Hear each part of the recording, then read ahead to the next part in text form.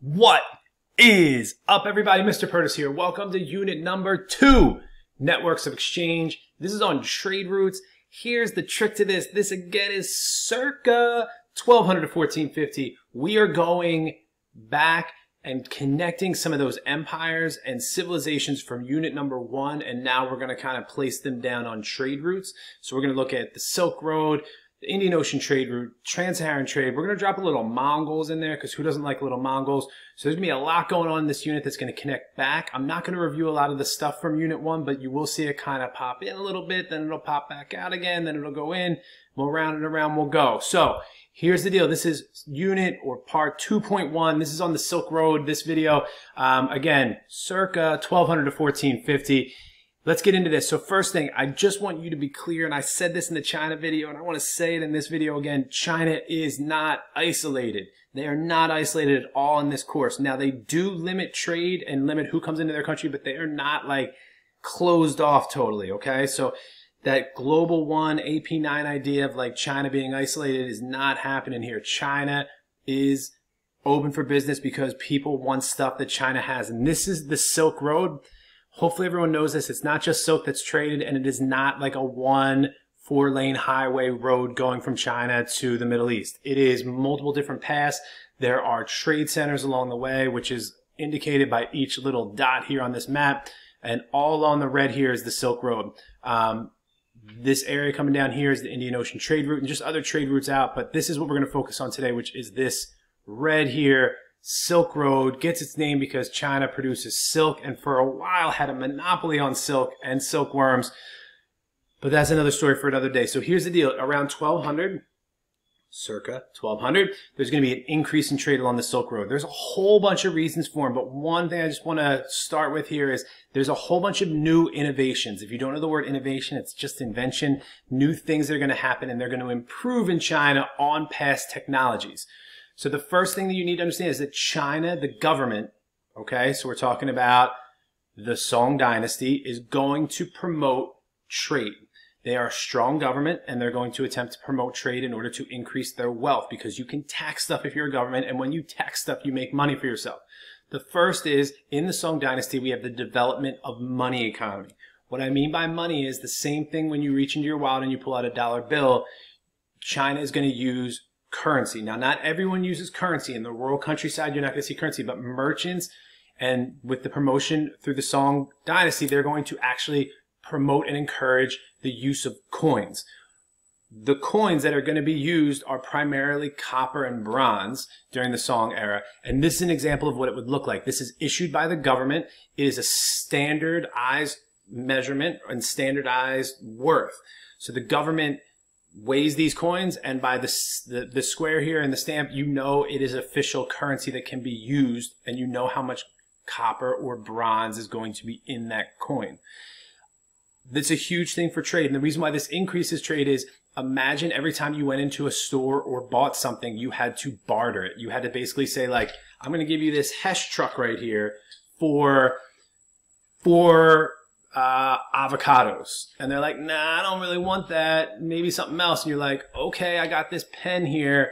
I'll give you this pen for half an avocado. And that's how it used to work. Now you just standardize the currency. So you know people can be like, I want 3 copper coins for that. Now I'll give you 2. Okay, 2. It's easier than just trying to find what you have on to negotiate. Also in the Song dynasty, they have something called flying cash. And what flying cash is, it's basically paper money. It's a piece of paper that you can exchange for goods, and then you can take to a bank and buy and exchange for actual coin currency.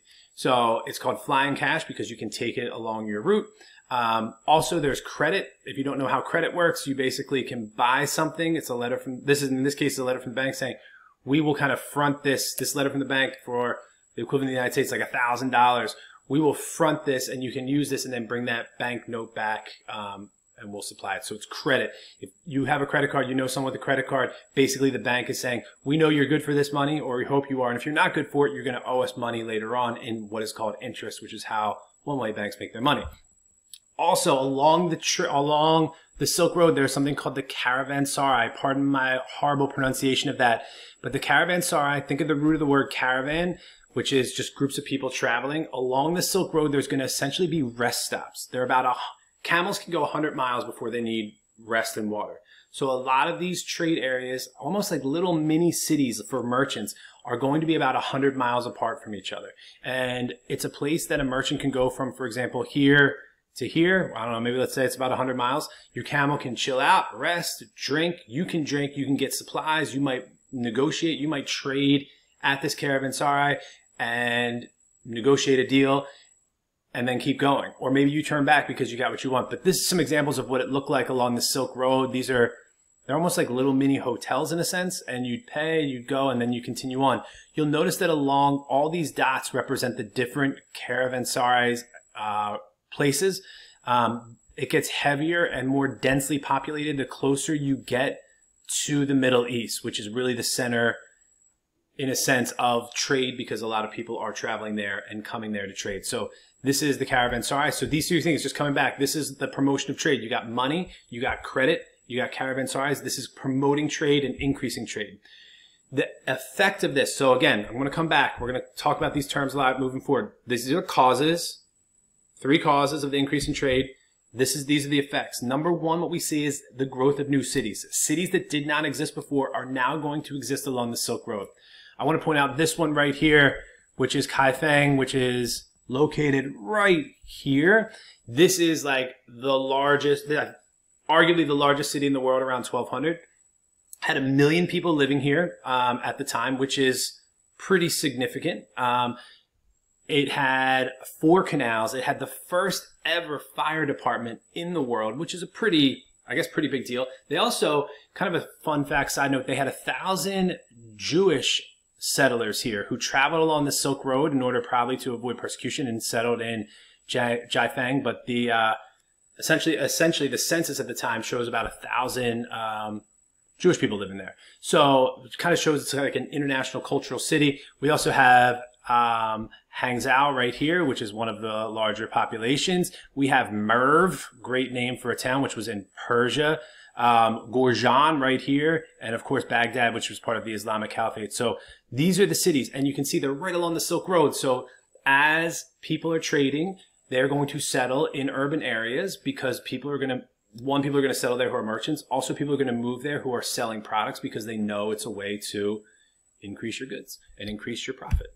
Also, one of the other reasons that we're going to see are the effects of the increase in trade on the Silk Road is an increased demand of luxury goods. As people get stop for a second. Luxury goods are things that the everyday ordinary person can't afford. All right.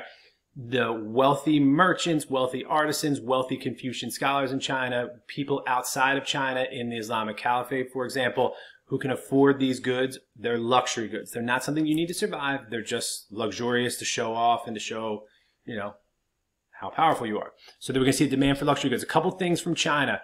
Iron and steel. China learns how to develop iron and steel products. We're going to see the production of better farm equipment that's not going to break. Nails for ships that can actually go into wood and withstand the elements. Better hammers, bridges, things that are going to really increase warfare and increase trade and increase food production. We're also going to have a Grand Canal because of this iron and steel, which is going to link the north to the south of China. So the Grand Canal is going to come down here, linking the north to the south. And this Grand Canal is going to allow industrial type products from the north to go to the south and farm products, especially rice, to go from the south to the north. Also, we're going to have access to porcelain. These are 2 examples of Song era porcelain. This is what people refer to as fine china. Your family members might have fine china that they bring out for special occasions or holidays. It's referred to as fine china because people from other parts of the world, they knew it. The best porcelain comes from China. And for the most part along the Silk Road, wealthy people are going to use this. It's going to be for decoration or maybe for practical purposes that but usually it's just to show, hey, look, man, I'm rich. I got some fancy jade china right here. The further you get away from China, the more prestigious it is to own this porcelain. Because you can imagine, it's got to go a long freaking way. Imagine you're on a camel from Kaifeng to Chang'an all the way across Mongolia and the steppes of Central Asia. You got to make it. It's got to not fall and break. And the camel, I don't know if camels buck or get up, but you got to keep it. And if you're all the way here in Constantinople and you got access to China, imagine how many people had their hands on that china to trade it there. And then eventually to make it to you, you got to have some cash and some dough to pay for that. Lastly is just textiles. Textiles is a fancy name for cotton. Producing cotton, taking the cotton ball, making it into clothing is referred to as textile. The textile is this shirt right here. All right, this is a textile. In China, they're going to produce these textiles. A lot of the cotton is going to be grown in India and Persia.